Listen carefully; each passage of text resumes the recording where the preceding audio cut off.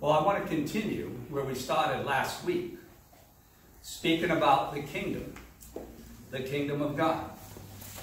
And we talked about last week that if you seek first the kingdom of God, all things will be added to you.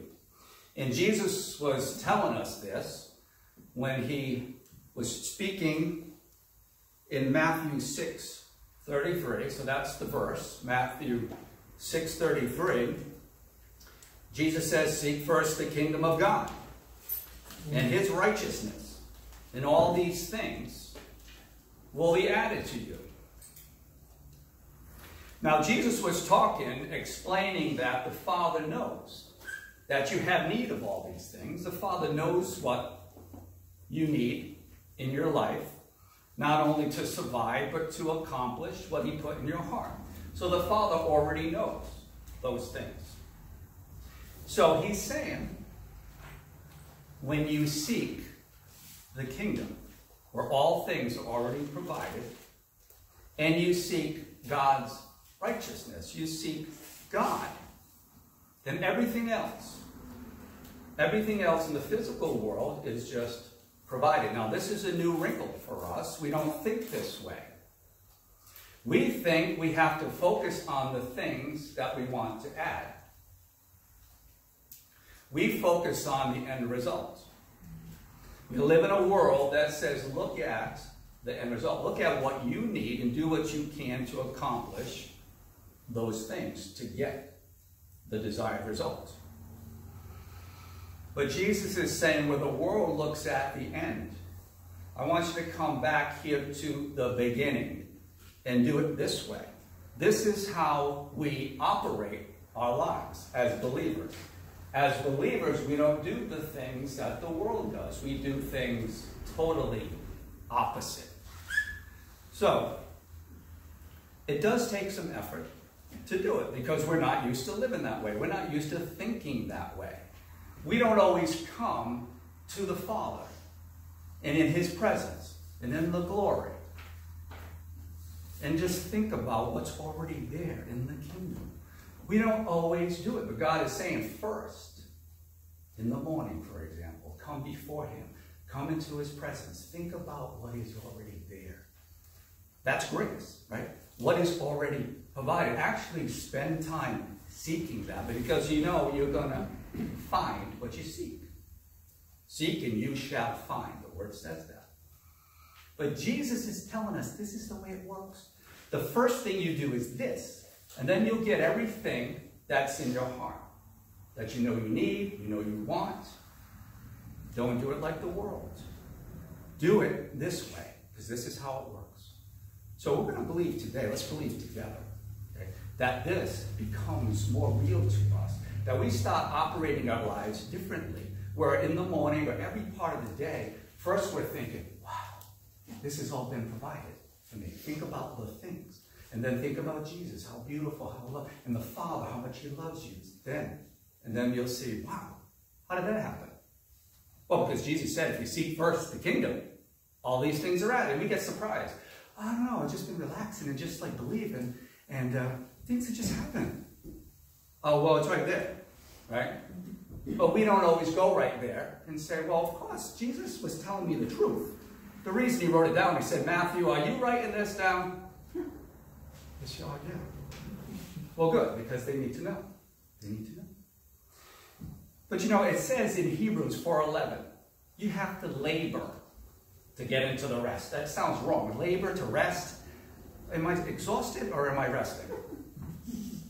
But we have to put effort into it, because our minds say, okay, well, I need X amount of dollars by the end of the month, so are we going to do that? You know, start talking to Sam? What is it? Do we have a plan? Do we have a plan? We work that, right? But we have to work at what Jesus is saying. You know, we first see this in the beginning of creation, where God created the whole world in 7 days. What a deal. So in 7 days, he created everything. On the seventh day, he rested. So the first 5 days, right, he made everything, all things that man would need. He thought it through. All that they would ever need. Okay, I'm going to put this together, that together, I'm going to make this, you know, trees will produce their own kind, fruits produce their own kind, all that. He thought it all through. And then he said, okay, now it's ready. It's all ready.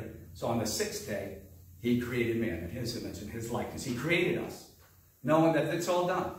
Everything they'll ever need for the rest of their lives is already done. And then he rested. Not because he was tired. Maybe he needed to put his feet up. It's like, whew. But no, he rested. Like in a court of law, say, I rest my case, I'm done. There's nothing else I can do to make it any better. It was perfect. It was perfect. And so this is what Jesus is saying. You have to labor into it because you have an enemy. He's got gates. We talked about this. There's giants. The giants have to flee. But there are gates. But the gates won't prevail. And there are weapons, but the weapons won't prevail. The gates will not hold you back. The weapons won't prosper. The gates won't prevail, but they're there. And that's why we have to labor and to come to the Word. Just come to the Word. And then seek first. And all of a sudden, things open. Things open. You know, Jesus even said in Matthew 11:12, from the days of John the Baptist until now, the kingdom of heaven suffers violence, and the violent take it by force. He's talking about a violent resolve. Be committed to it. No, this is what I said. This is how it really works. This is how I want you to conduct your lives. Because this is how it works. What Jesus wouldn't have said. He wouldn't have told, write it down. The Holy Spirit wouldn't have confirmed it. He wants us to run our lives this way, where we come to him first for all circumstances, in all situations. But you've got to be willing to force the enemy out of the way. And force the flesh to begin the process. And then it gets easier. And it's like, any habit takes a little effort. We know that Jesus taught us in Matthew 6:9, when the disciples asked him, well, how do we pray? What do we pray for? What are we supposed to pray for? Teach us. And Jesus said, in this manner, you pray. This is how you pray. Our Father. It's our Father as believers. We have one Father. Our Father, who art in heaven, holy be thy name. Then do your part to say, thy kingdom come. Thy will in heaven be done. On earth, right here in my life, as it is in heaven. It's our place to do that. And the church, you know, the religious have taught us just to say the prayer, you know, when you come out of the confessional, because, you know, that's just what you do. But Jesus is saying, no, I've given you, as the believers, the dignity and the responsibility to decide what you experience, to be my ambassadors, to call forth the kingdom to come here. So we have to speak it on our knees, you know, or in your prayer closet, wherever you go. And you speak that the kingdom comes into your life, that God's will that is in heaven, God's will is for you to be blessed.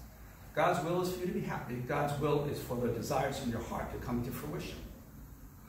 God's kingdom has love and peace and joy and riches, and you know, he wants you to make that come.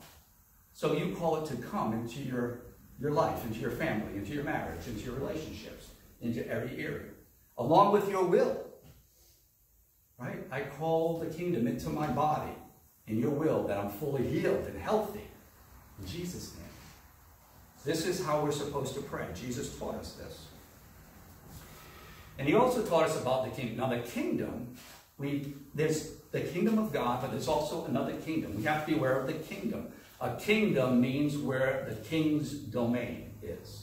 The king's domain, where the king rules. So in heaven, the King of Kings, the Lord of Lords, Jesus, is ruling over the place. And that's why it's beautiful, and that's why it's healthy, and that's why everyone's happy and joyful. But it's not the same down here. Remember, we talked about this, is that Jesus said, my kingdom is not of this world. He told Pilate, my kingdom is not of this world. If it was, they would fight actively for me. But he was saying there's two kingdoms here. There's two kingdoms. Wherever there's stealing, killing, and destroying, Jesus isn't ruling over that. The kingdom of God is not over that because it couldn't exist. But we have two kingdoms going on that we need to be aware of. Because there's one kingdom that we're called to make come, and there's another kingdom that we can command to make go. Some religion has taught us, that God is just control of everything. He is in control of all things, and if it's his will, then it'll happen. If it's not, then it's okay, and I'm just going to sit by and wait and see what happens. But Jesus said, no, that's not the way it works. You have the authority. The reason Jesus gave us all authority over all the works of the enemy is because he intended us to use them. That means the kingdom is real, it's there, but you have the authority to make it leave your life. Disease, you can speak against it. When you do speak against it, it must flee. That is the rule of the kingdom of God. You have that authority. But you can't say, well, it's just not real. It's just that God's in control of everything and I'm just going to sit back and I'm just going to wait. No, that's what the devil wants you to think. That God's in control of everything, because then you'll never speak against him. You'll never cast him out. You'll never tell him to get and don't come back. He wants you to think, okay, that's not me. I'm not here. But Jesus said there's two kingdoms, right? We know that in Colossians 1:13, it says, for we have been rescued from the kingdom of darkness and translated into the kingdom of light. So as believers, we've been taken out of the kingdom of darkness. Doesn't rule over us anymore. And we have the kingdom of God in us and around us. So we partake of the kingdom of light, but we're called to call it down.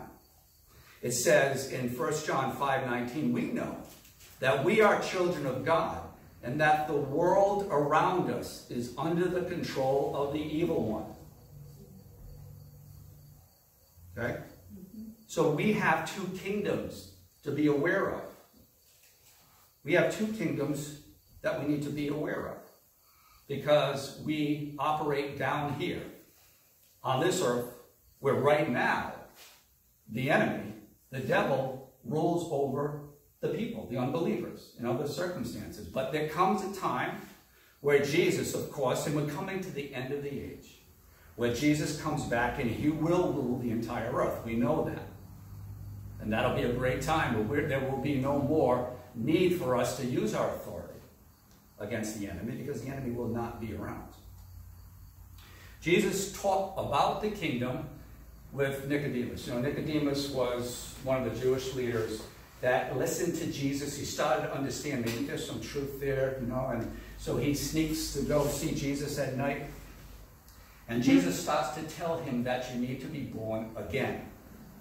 You need to be born not just by water, not just from a woman, but you also need to be born in the Spirit. And we know Nicodemus didn't understand. It says, how do I be born again and go back into my mother's womb? And he wasn't really getting it. Well, Jesus made it even more confusing, but it's awesome where he says this in verse 13.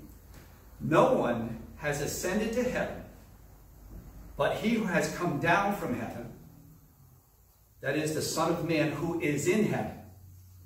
So Nicodemus was confused at that point. After this, he's like, okay, so what in my mother's womb? Okay, I don't get that. And now, so Jesus is here. He's talking to me, but he says he's in heaven. Well, we know that the two kingdoms are here at this time. Jesus was saying, I'm here. I'm on this earth, but I'm not of this earth. In fact, even right now, Nicodemus, I'm in heaven. I'm in heaven, the heavenly realm. Well, that doesn't make sense. That can't be right. Well, Jesus said it, right? And to confirm it, we know if we look at like Ephesians 2:6, we, right now, each one of us, are seated in heavenly places, far above all principalities, powers, and might, in the throne room next to Jesus, in the Spirit. So the real you has this connection to heaven. This real you has this connection to the kingdom. Just like Jesus. There's two kingdoms. You are from the kingdom of heaven, the kingdom of God, and operating here on earth. We were made to do this. This is the way that we should run our lives from this point on as we get more and more knowledge. And the more you live this way, the more that you see God will just overtake you with the blessings. He just wants us to understand the word is true. And you don't understand it completely. It's not for the rational mind. It's for the spirit. So this is how it works. He wants us to get this today by revelation in our hearts. So we start to live our lives this way. We start to plan, okay, this is how I conduct my life. This is what I do. This is what I seek first. We are children of God, as many as received Jesus. He made us to be sons and daughters.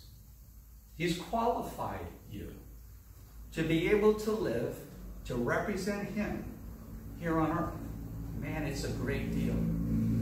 Without the enemy trying to confuse us and keep us, I don't know, it sounds good, but no, Jesus said it's true.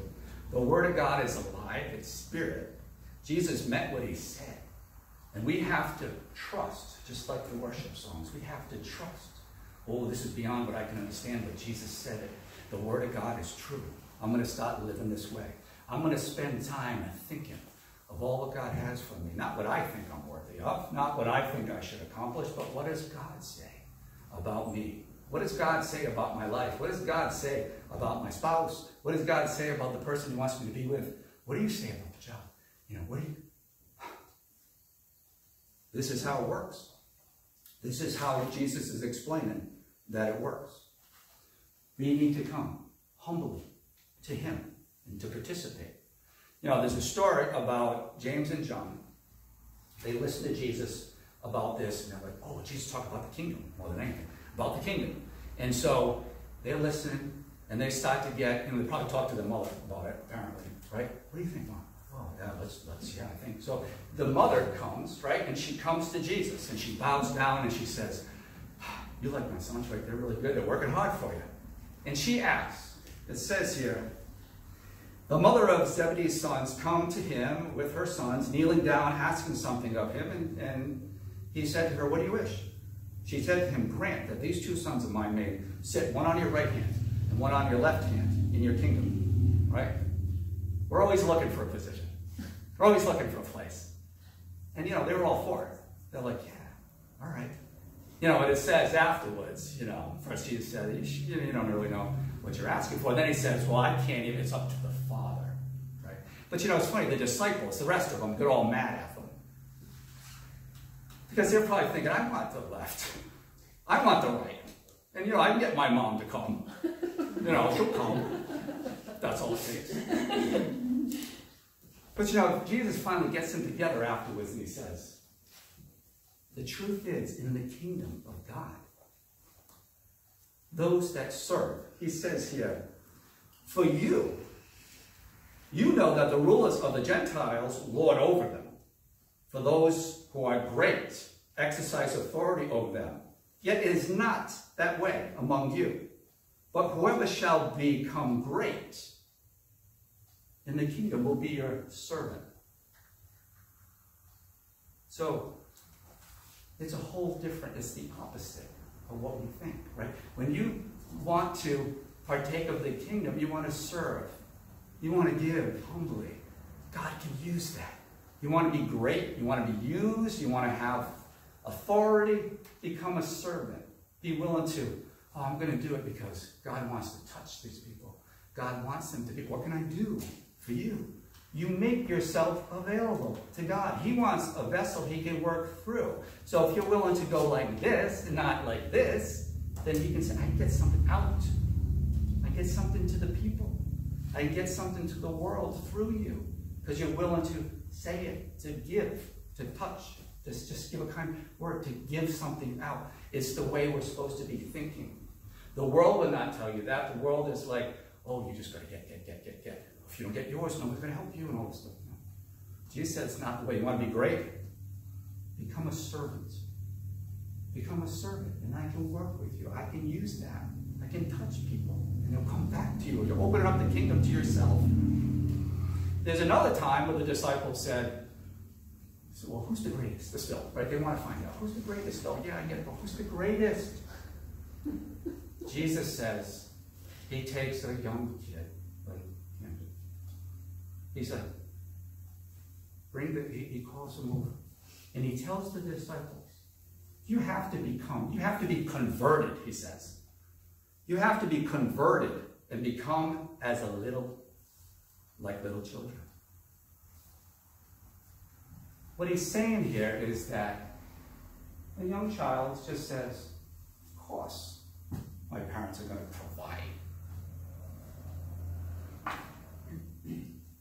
Of course this is going to happen, right?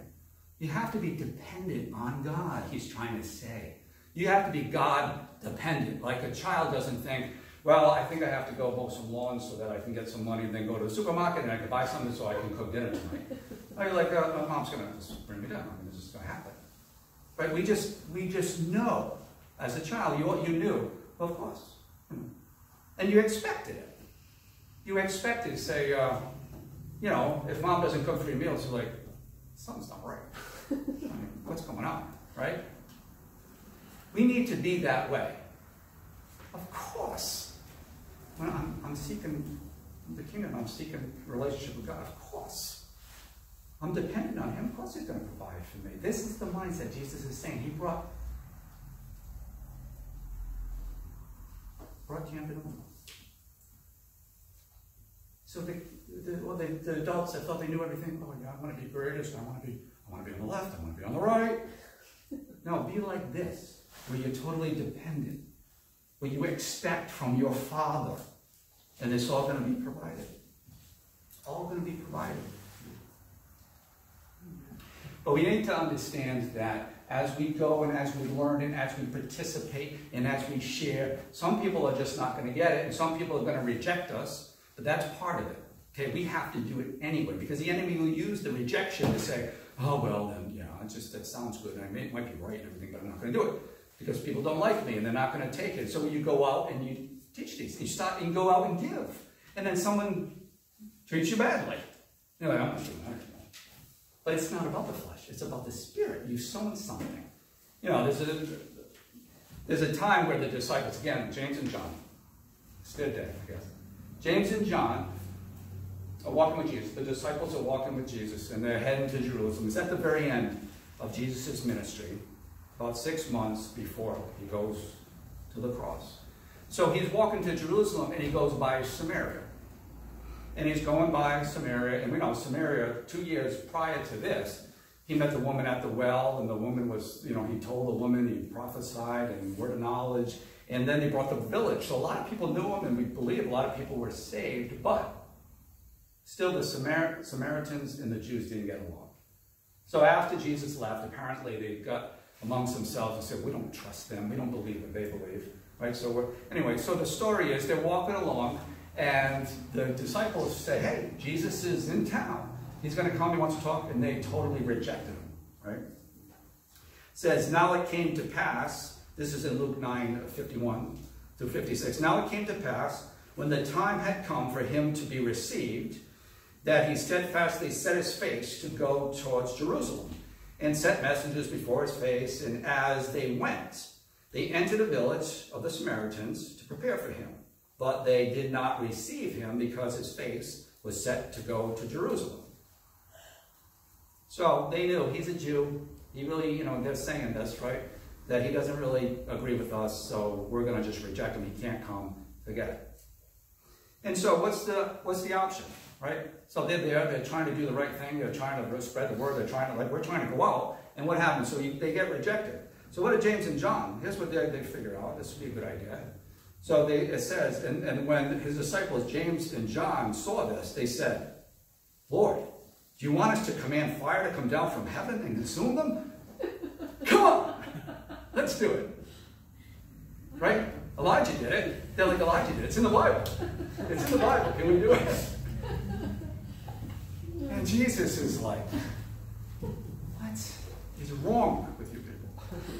He says, but he turned and rebuked them.